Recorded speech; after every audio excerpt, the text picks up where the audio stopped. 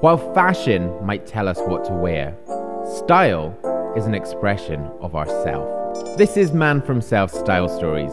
One guy, three looks.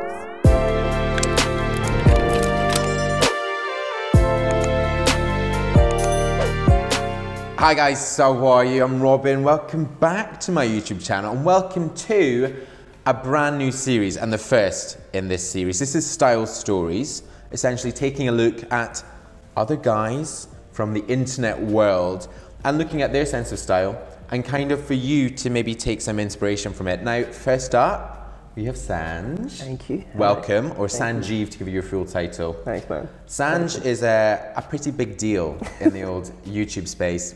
Seriously, I will link all of your bits down below. But you also do creative other things on the side, Instagram. You've got it all going on.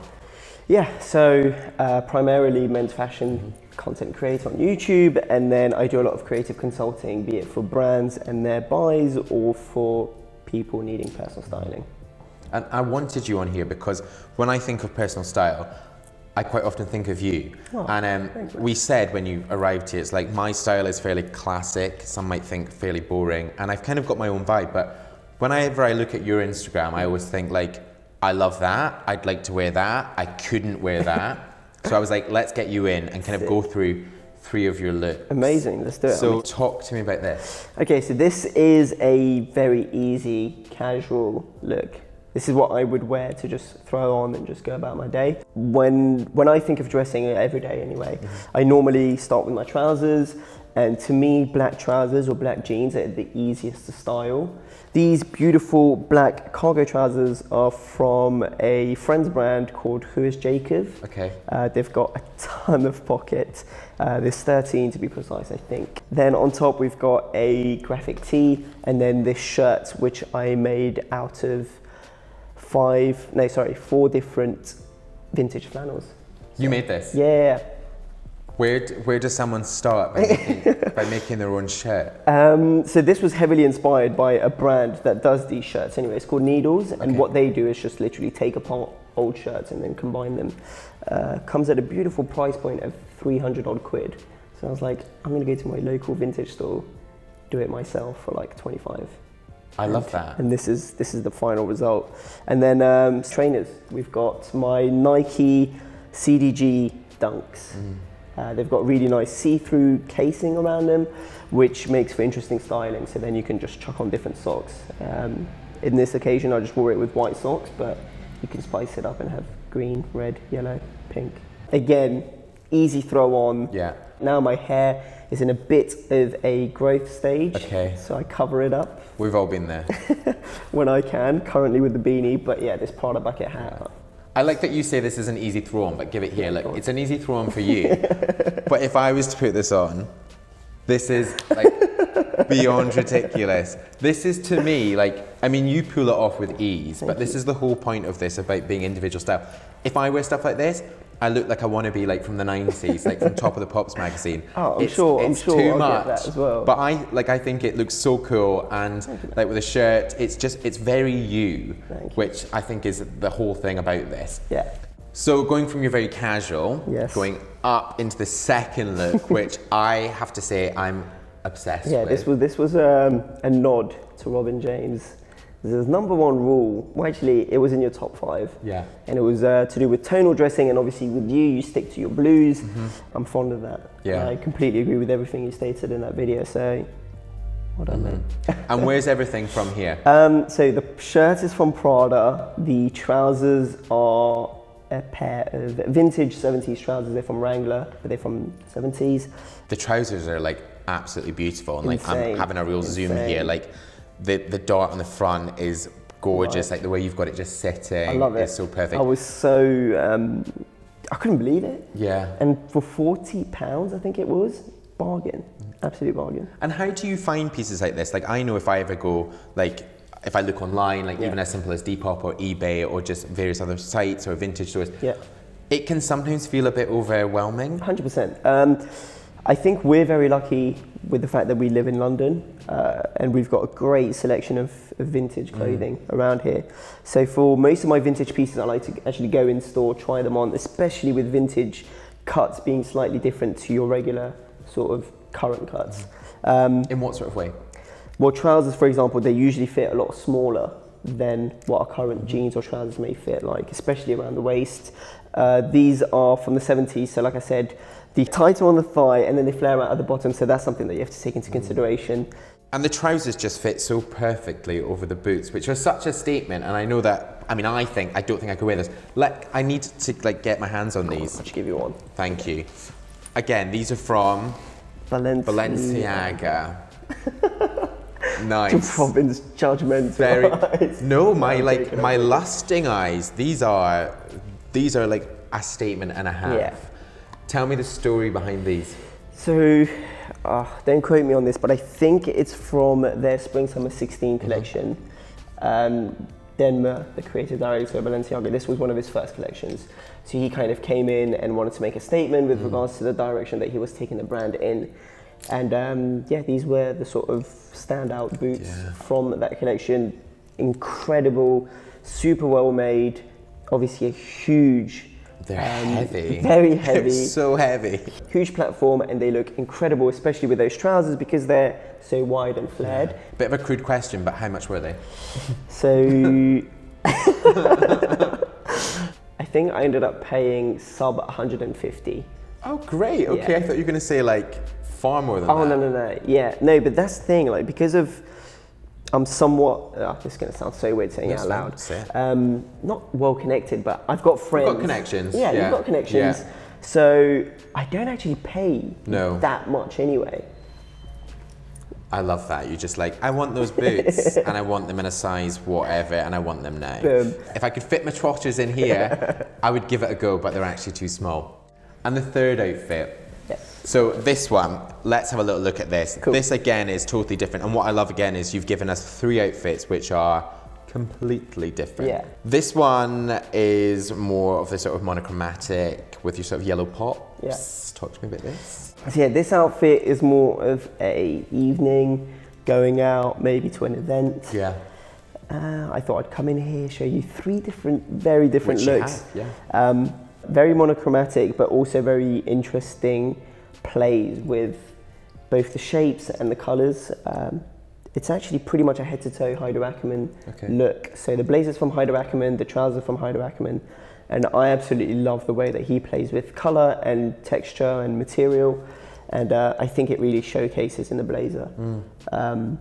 Yeah, it's actually, if you break it down, it's actually a very simple and basic look, but due to its very specific nuances, it kind of elevates it from being just a blazer, white shirt, black trousers to blazer with bleaching detail, white shirt, which is still fairly basic, but it's got a nice sort of revere collar, and then the black trousers are higher waisted, they've got a little pleat, they've got a golden stripe on the sides. So yeah, I think it's all in the details, and that's what takes a look from being somewhat basic to, elevated. Yeah. So through all these looks, you're obviously wearing like a lot of jewellery. Yeah. How important are accessories to you? Oh man, to me, genuinely, they're the first thing. Well, no, they're not even the first thing. At this point, trousers are the first thing. Yeah, at this point, the jewellery's the last thing, but it's one of those things that I just know I won't leave the house without. There's been times when I've left the house without my rings, I genuinely feel naked. I don't know, it's so crazy and interesting to say out loud. Slightly weird, but genuinely when I do go out of the house and I don't have my rings on, or I don't have my bracelets or my chains or whatever, I feel naked, I feel plain, I feel boring, and it's just me, And there has been part of you, aren't they? There has been time when I've walked out for a good 10 minutes and I'll be like, not right. I'm gonna go back home. Your sense of style, I would say, is very considered. So everything that you put together has a reason. Where do you get that knowledge from? Like, how have you got to this point of understanding what works? I think it's from years of just trying stuff. Not everything is gonna, like, not everything just came together, do you know what I mean? It's just been years of just trying loads of stuff, things that we regret, things that we've learned a lot from. But also my background, sort of my education was in design. I went into styling afterwards, so all of that as well accumulated into what is currently just me. And like I know that, you know, when I'm making these videos, you get a lot of guys asking questions. Yeah. Like, what are your top tips, I suppose, to find your own sense of style? Because we all want to have a look, we all want to create this sort of style brand. Yeah. But how do you get there?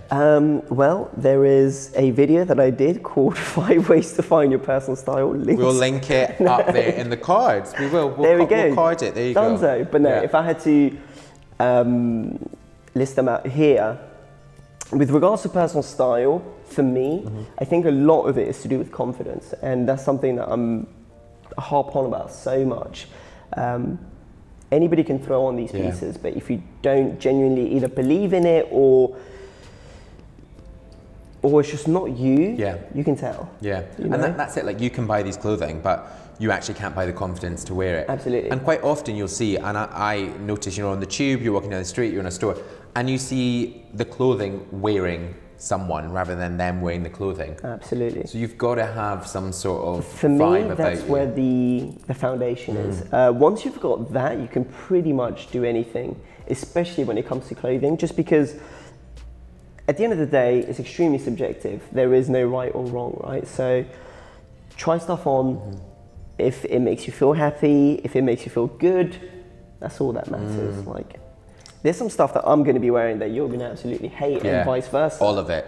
So yeah, at the end of the day, sure, care about, or to a certain extent, care about what people might think or say, but don't really.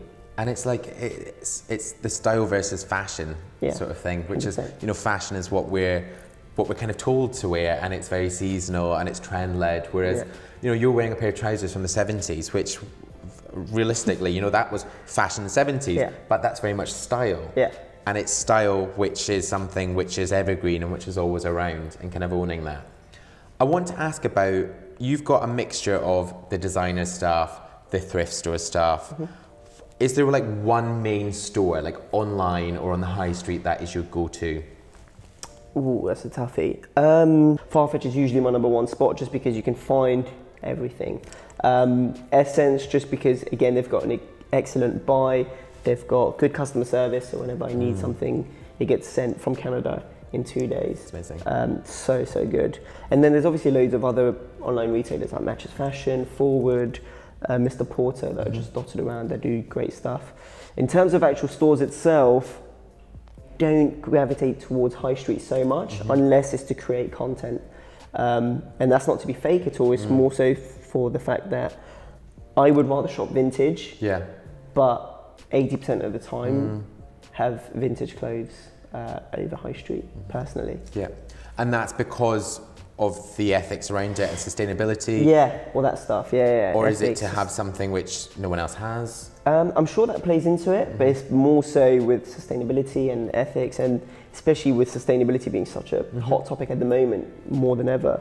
I think it's very important for people to know the beauty and the perks of vintage clothing. Thank you so much for coming on. Thank you so much for having me, man. It's great, and thank you for being my first guest. Honestly, really enjoyable.